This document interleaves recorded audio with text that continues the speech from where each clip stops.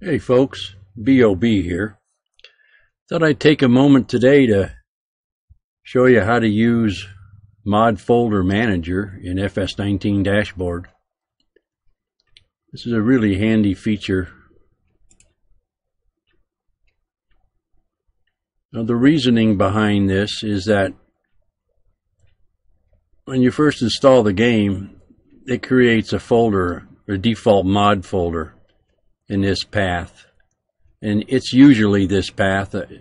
It can be different, but if you just install it out of the box, this is where it creates a mods folder.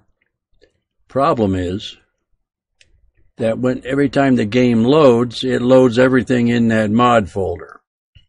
So if you have more than one map in that folder, when all that stuff loads into the game, sometimes there's what's called bleeding, and the information it gets between 2, 3, or 4 maps, however many maps you have in there, can cause some real problems. I mean, it'll cause game crashes. It just depends on the map, what's installed in the map, and of course any mods that you have in there that are conflicting. It just causes a lot of problems. So that was the birth of Mod Folder Manager.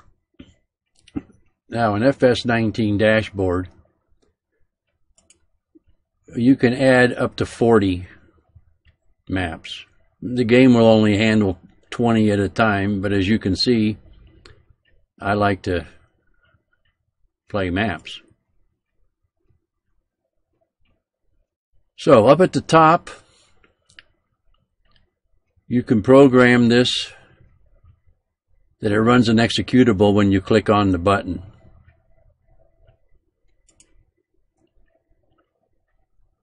Now this should work for almost all executables. It doesn't work real well for Notepad++ because of the path thing that it has in it, but it works for just about everything else.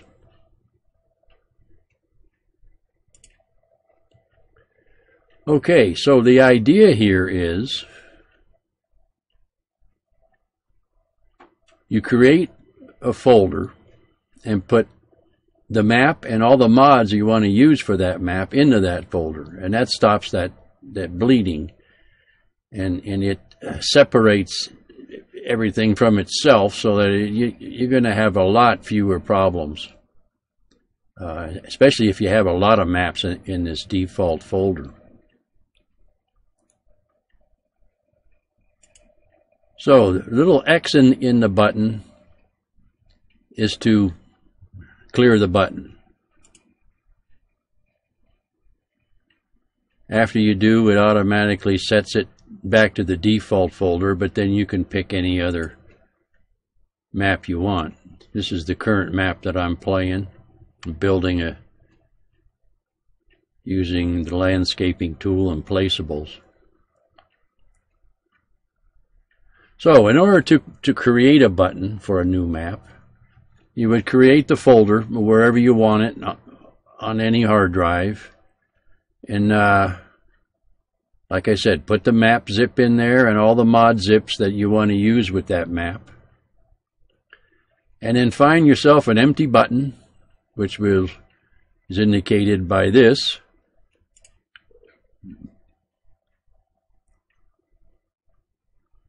Go to your map folder and expand it.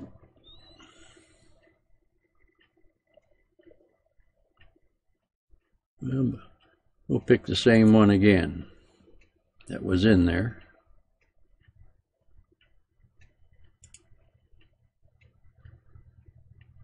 It'll take the folder name and put it in here as a name, although you can change it to whatever you want.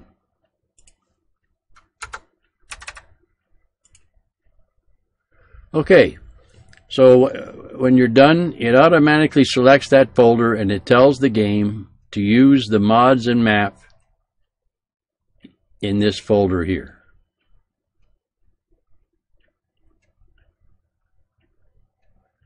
So before you fire up the game, you come in here and you select which map you want to play, and It'll tell the game to load that folder, and then you can just create a new save game using that map, just like you normally would. Or if it's already been created, you just come in here and click the button and then fire up the game. And you're good to go. Now, some of the other features on here is like if you want to change the name, you click on the O in the upper right corner, make your changes, and it automatically does that for you. Now, if you want to view the folder, the map folder that all this stuff is in, you click the V button. And that will take you to that folder. And if you want to go there for whatever reason, you can add mods through there. But I just added a new feature, which is the copy mods. It's in the lower left corner, the little C button here. You click on that. It'll ask you which mods that you want to copy. Well, let's say I want to copy one from this map.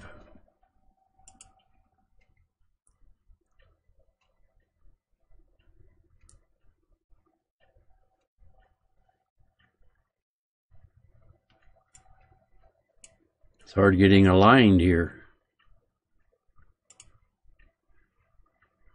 Okay, now it asks you if you want to open the map folder after you copy the files. Let's choose yes. And here it'll tell you what it's going to copy.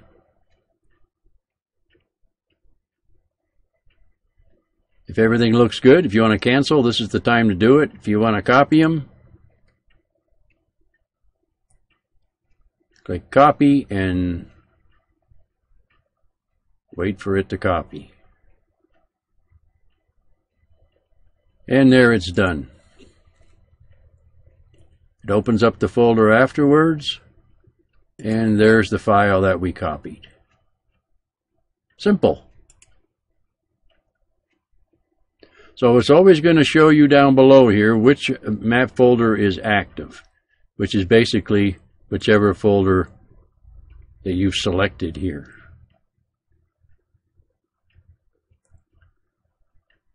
And that's just about it. I hope this has helped you and answered any questions that you have, but this is a really handy tool, and it will just eliminate a lot of problems when you're playing your game. Thanks for joining me, folks.